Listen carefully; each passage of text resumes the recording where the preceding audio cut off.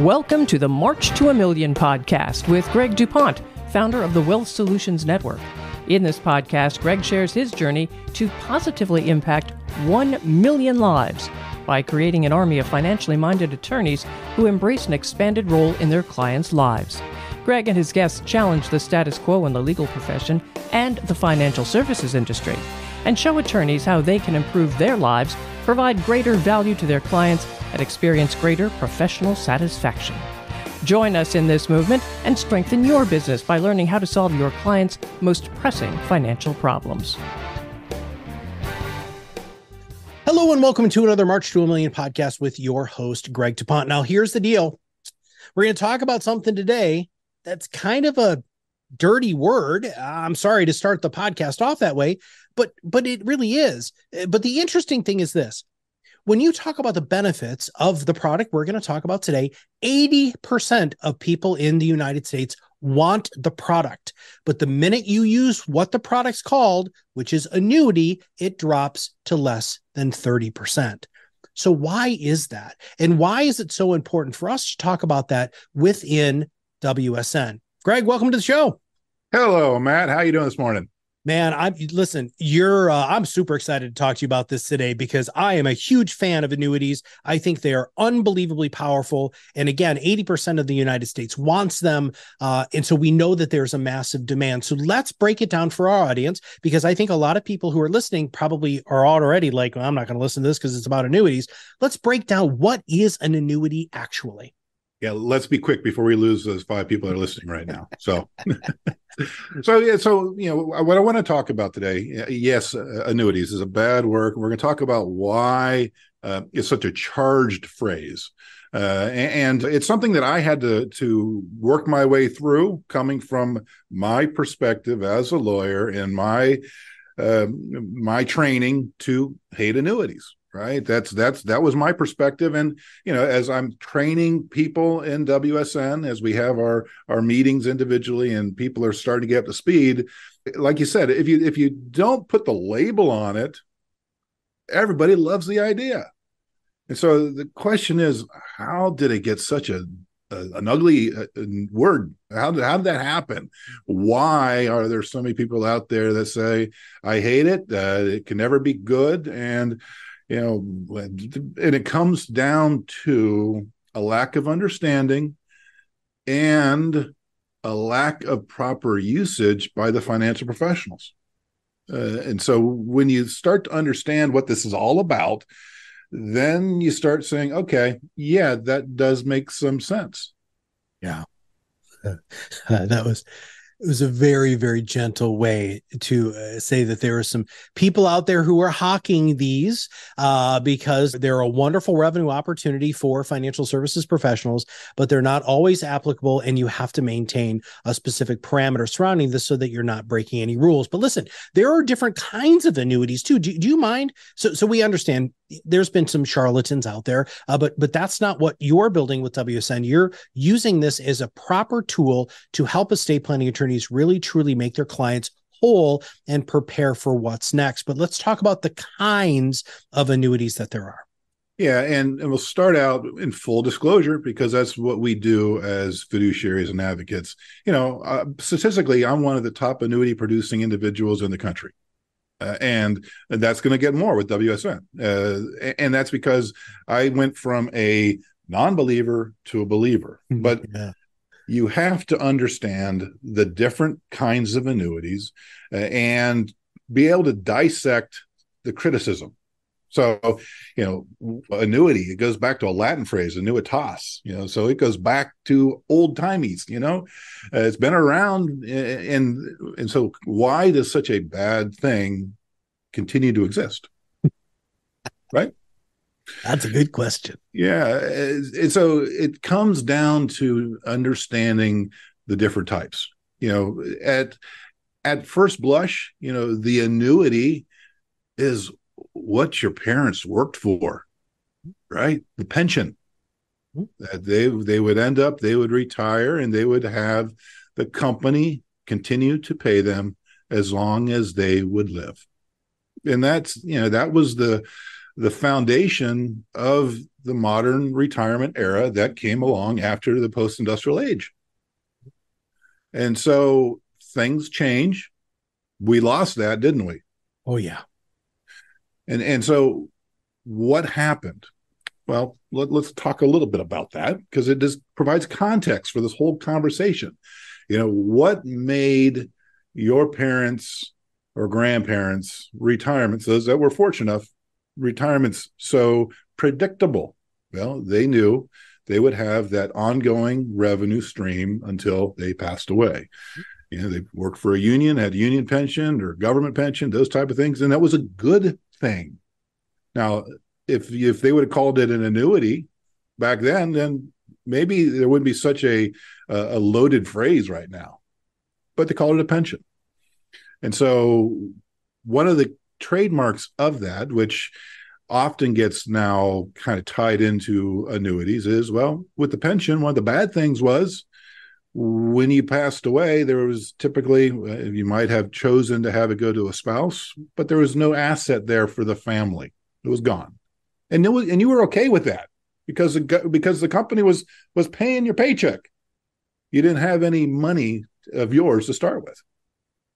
So when we kind of started evolving out of that, well, the insurance companies had different tools.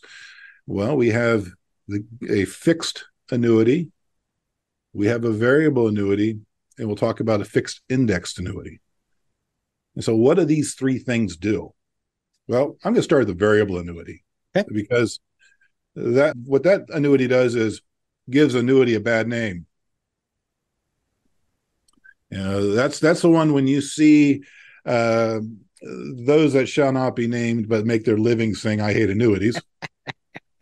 That's what they hang their hat on when they say that it is expensive, it ties up your money, and it doesn't have the type of growth that you would expect, which are all valid criticisms, just for the wrong product, in my mind. There's still some people out there that will tell you that a variable annuity will be the right choice for you.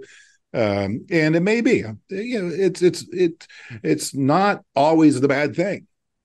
And that's the thing you and I've talked about over and over in these conversations, and we'll continue until my last breath, that, it's not that there are good or bad tools. It's just appropriate and inappropriate uses. Okay. So again, in context, what a variable annuity is it was the industry's response, the industry being the insurance industry's response to the late 70s and what happened when people had money in fixed annuities and they weren't getting enough growth. So the industry produced and marketed these things that were supposed to give you the best of both worlds. They're supposed to give you the ability to have growth of your asset, and then, just like that pension, a payment stream when you retire. That was the goal. And to the criticism about cost, well, that ended up being absolutely true. Because what happened with that design was that the insurance company had their own internal costs, the cost of the insurance component, and they also had to pay the mutual funds that the money was invested in. Oh. And so when we look back at some of these things, it's not unusual for me to do a back analysis on them and see that, you're paying 3.5% fees. Oof. And yeah, that's expensive. And most people didn't expect that. Sure. Especially when those annuities don't have any protection against loss. So what we saw and experienced is that over a good long period of time, those annuities did not grow like they were supposed to because of the cost and because of the lack of protection against loss. And so, yes, rightfully so, annuities earned a bad name. Mm-hmm. But again, that was just one kind of annuity. And I know, being annuity, I can't say expert, being a person who has much expertise in annuities, there are different sorts of new solutions that were bred out of that, right, Greg? I mean, the insurance companies and advisors have been craving this income stream for their clients with less volatility that happens in the market, and there was a solution for that, correct? Yeah, because everybody saw everybody in the finance and the insurance industry saw on the horizon the rise of the baby boomer, the 401k generation, transition into retirement. Mm-hmm. And the insurance industry realized they did not have a competitive product. And they figured out a product that was more competitive. And that is the indexed annuity, which is the annuity that I tend to use significantly in my practice. Mm-hmm. And the difference between the variable annuity and the index annuity is, number one, that cost structure is ripped out of it. So these typically can have no fees or 1%, 1.5%, depending upon the bells and whistles on it. Mm-hmm. But that fee that you're paying for, well, that provides for, number one, the protection against loss in many of these, as well as the ability to have that pot of money of yours pay a certain amount of money for the rest of life. And that's the guarantee that you're paying the insurance company for.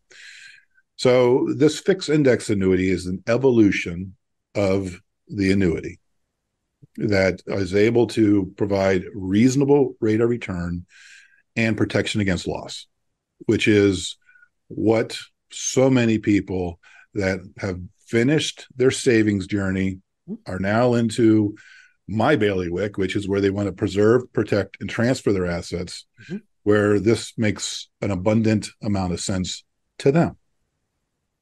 Now, you use the word indexed. What does indexed mean in fixed indexed annuity? We had a conversation with Lawrence Black that we recorded as we went into a deep dive on what indexes are, and what index is it's a reference. The insurance company makes a reference to an external index of market. So the most common is the S&P 500. Mm-hmm. An S&P 500 indexed annuity will have some amount of the growth of the S&P 500 for a period of time as the basis for the index credit, the interest credit that's posted to the account. So we go a little deeper in that. How this basically works, to make it easy example, is if we had a 1-year point-to-point S&P 500 index annuity, that the promise was you're going to get 50% participation of that growth. Then if between January 1 of 2024, when you bought that annuity, and January 1 of 2025, the S&P 500 went up 10 percentage points, then you would have a 5% interest credit on the account. Hmm. Importantly, if the S&P 500 went down 20%, you do not lose the money that was there before. You had $100,000 when you put it in there on January 1 of 2024, index went down 20%, you still have an account value of $100,000 January 1, 2025, unless you've got some rider fees. Mm-hmm. Okay. And so that is what makes it a very attractive tool for people that have got the money they need. They just don't want to lose it. They get reasonable participation in what's going on in the market. And as we talked about with Lawrence, there's so many different kinds of indexes out there that it was, in fact, a podcast all in itself. So, it's another full conversation on how you choose those. But understanding that tool, that fixed index annuity, has two primary things that we find that the consumers really want to have. And one is that protection against loss. Mm-hmm. And secondly, for those that are not comfortable using the market to generate their income, we have the ability for it to say, all right, insurance company, let's make a deal. When we choose to make that deal, which we don't have to do it with the outset, when we choose to make that deal, we go to the insurance company and they say, okay, for the amount of money you have now that you've accumulated in this fixed index annuity, then we will pay you X dollars for the rest of both of your lives. Does that sound like a good deal to you? Yes, great. Now, here's what people need to understand, because this is something I see all the time that people don't understand. It's not like the pension where there's nothing left over at the tail end. It's only if the deal you've made with the insurance company is so beneficial to you that when you pass away or your spouse passes away, you've been in the insurance company's pocket for a few years, that there's nothing left for the heirs. Mm-hmm. So as long as you've gotten back more than you put in, plus its growth, then you don't get anything else at the tail end in the form of a beneficiary. Mm-hmm. But if you die 2 days after you start this process, there's money there. Whatever has been paid out, reduced by any of the fees that apply to the payout, and there's there's money there for the beneficiaries. Yeah. And most people that aren't familiar with the modern annuity don't know that. So I don't know if you want to go here, but I just have to ask the question. And again, maybe this is for another episodes, but you talked about the bells and whistles, right? And I don't think people really understand the amount of things that you can have as value adds on the annuity specifically. Do you want to get into that today, or do you want to go ahead and punt that for another time? We'll just mention in passing some of the things that we frequently see on it. The annuity, when you're choosing what annuity to use for your client, it's a process just like determining that an annuity is appropriate for your client. Because now we have to go out to the universe of annuities to find out. So, is this company one that I want to do business with? It does it have good customer service? Do they have a history of not changing their rates on clients? Are they rated appropriately for me to be relying upon them to make a long-term promise to my clients? Now, as we look at bells and whistles, we have things like how much can we take out in any given year? We have things like, hey, will it pay some accelerated benefits if we have a long-term care situation? I always want to kind of dig a little deeper on that, because another thing people don't understand is, they hear that, okay, annuities are expensive, and we've talked about that. It's in the context. But they also hear that you lock up your money. Mm-hmm. And that's true, because you're making a deal with the insurance company. Yeah. They're going to protect you against loss. And here's the deal. If you need to take out more, then we're going to let you take out within the contract period of that annuity, then there's going to be pain. So, typically we have let's call it a 10-year surrender schedule. So that'd be a 10-year annuity that if you change your mind after year one and you want out of that deal, well, they're going to charge you an exit fee. Typically 10, 9, 8, 7, 6, 5, 4, 3, 2, 1 type of thing. Mm-hmm. As each year goes by, the exit fee gets less. And so if you need access to this money, then it's very important to have one of these, have that as part of the design consideration. So let's say we need to take $10,000 out of a $100,000 contract. Mm-hmm. There are contracts out there that will allow you to take 10% out without triggering that fee. Sure. So it's all kind of knowing, this sounds a lot like the regulations. Know your customer. Yeah. Okay. And what are they trying to accomplish with it? Yeah. So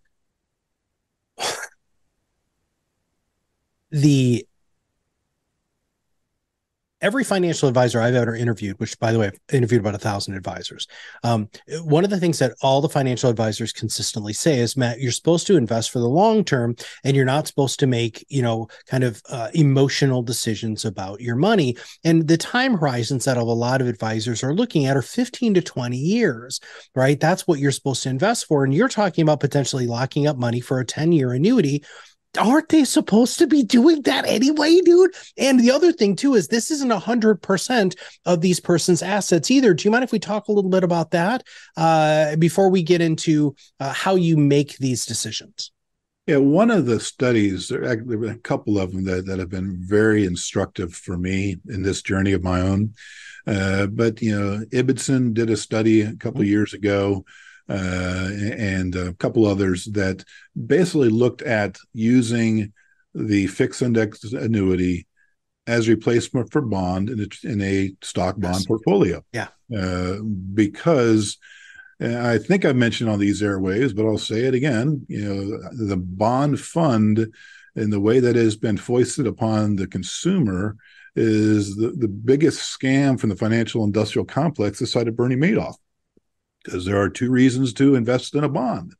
One, if you hold it until maturity, you're going to get your money back. Two, if it's a trustworthy company, you're going to get your interest that they said you're going to get. And with bond funds, which most people have in their portfolios as that surrogate for bond, you get neither of those back. And which is why so many people at their 401ks, they have seen, contrary to what they were told about diversification, that when the stock market went down, their bond investments went down as well. So one way that people are fighting that is by using the fixed index annuity as replacement for bond. Because as I mentioned, if you keep your annuity for the 10-year period, well, you'll get at least back your principal. And if the market, the index, has been positive in any of those years, you're going to get that interest on it. Don't you buy 10-year bonds, 3-year bonds, 7-year bonds? This is the sort of stuff that just seems so counterintuitive by how a balanced portfolio is already supposed to be. Well, it really, it comes down to everybody wanting the consumer's dollar. And once they get you to believe that annuity is a bad thing, then it's just money managers fighting with each other over whether or not I can promise you better return. And money manager, I mean, you probably know a statistic on this thing, Matt, because with all the people that you know in the industry. But the investment industry is a turnover replacement industry. It's X guy says, I'm going to do a good job for you. And they piss you off. And then you move to another X guy says, I'll do a better job for you. And so your investment is continually in cycle. But if you put it into an annuity, well, you got to think twice before you take it out and change it. And so that's why predominantly the information out there fed by the financial press is, I hate annuities. You don't want them. They're a bad deal. And to your point, aren't you supposed to be putting money aside, holding it for the long term, letting it grow?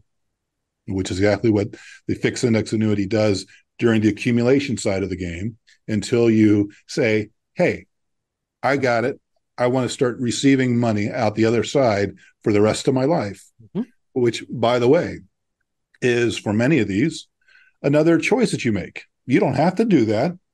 If you're happy with it, you can let it continue to grow, taking money out as you need it. So for many of my clients, we set it up as a volatility buffer. So in a good times, they can take the money out of the market, take some of their wins off. Bad times, they can take it out of the annuity where they're not taking any loss. And that helps overall. Statistically, I don't know the exact numbers, but I've seen the studies about how that increases the percentage of success in retirement significantly. Well, yes. And in fact, one of our mutual friends interviewed somebody a little while ago on their podcast, and they were specifically talking about how there is, and I think it's the Ibbotson study that talked about the people who do have these sort of products appropriately placed within their portfolios at the appropriate percentages are faring much, much better. And actually, it's not just percentage wise they're faring better. The clients are actually happier with the overall financial plan. Okay. So we've got two phases. We got the accumulation phase and distribution phase. You've talked a little bit about that. What else do we need to talk about when it comes to annuities for this kind of pocket-sized annuity podcast to talk to people about something that they need to know about and definitely implement in as a WSN member? Well, I'm not going to go much more deep into the tool itself. I'm going to go into my driving belief and what I say to all of my clients. And that is, you come to me because you have finished your savings journey, or you've done the bulk of it, right? And you don't want to lose money. And I happen to believe that history does repeat itself, that sometime in the next handful of years, and I'm counting that under 5, there will be a major market disruption. And you've been through this, Mr. Customer, before. You've lived it when time was on your side. Mm-hmm. But now time is not on your side. So what they feel is they can't take another hit of 20, 30, 40% and still live their life the way they want to live it. Mm-hmm. And now, if we put some of their savings in a fixed index annuity, then we know we put a floor on that portion of it. However much they're comfortable, we put a floor on it. And if I'm wrong, we give up a little bit of the upside. Mm-hmm. If I'm right, well, we save them from cat food city. Yeah. Yeah. There is no other tool that can do this. I got friends of mine that are much smarter than I when it comes to the investment management and the risk mitigation, and they've got all kinds of philosophies and tools that they use to make it happen, and more power to them. And I know they're doing their best to be the best for their clients, and hopefully they're right. This is the only thing I know that is guaranteed. Right. Well, what a different relationship, right? So when you're sitting down and meeting with your clients and you're reviewing their finances and their estate plan, you're not talking about, eking out an extra 1% to 2% out of the S&P, right? You're not, talking about that sort of stuff. This is control what you can control.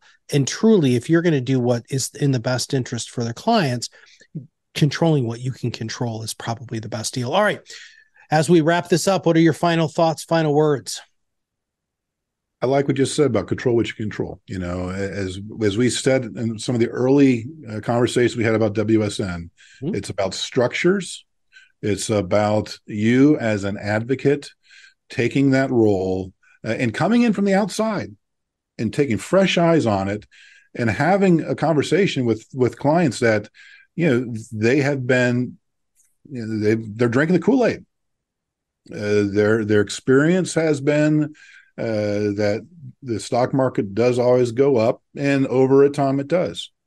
But they're heading into a time where if we have 2, 3, 4 years that are down, it's devastating when they're using the money. And if you can provide some certainty, well, that becomes the, shall we say, the binding agent of a great client relationship and referrals and satisfaction for both sides.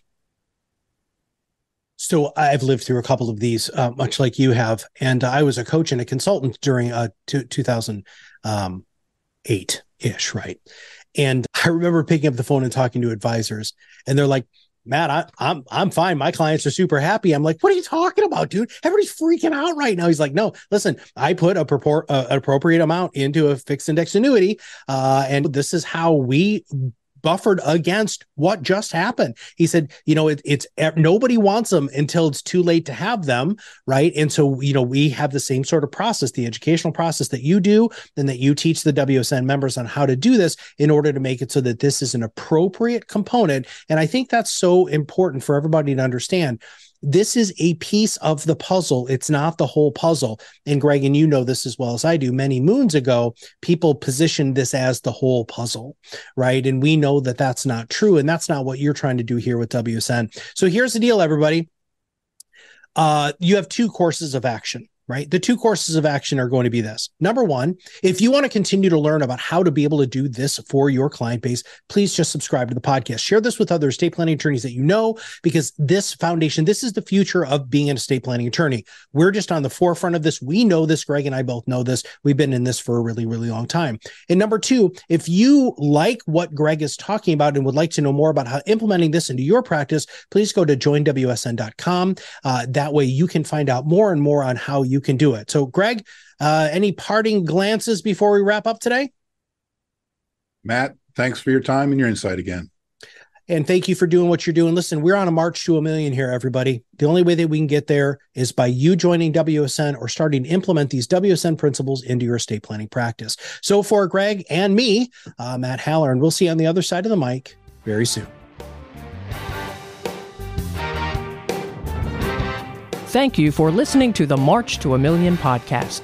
Click the follow button to be notified when new episodes become available, and get in touch with our team by visiting our website at www.wealthsolutionsgroup.biz or give us a call at 614-432-8065. The information covered and posted represents the views and opinions of the guest and does not necessarily represent the views or opinions of Wealth Solutions Network. The content has been made available for informational and educational purposes only. The content is not intended to be a substitute for professional investing advice. Always seek the advice from qualified financial service providers with any questions you may have.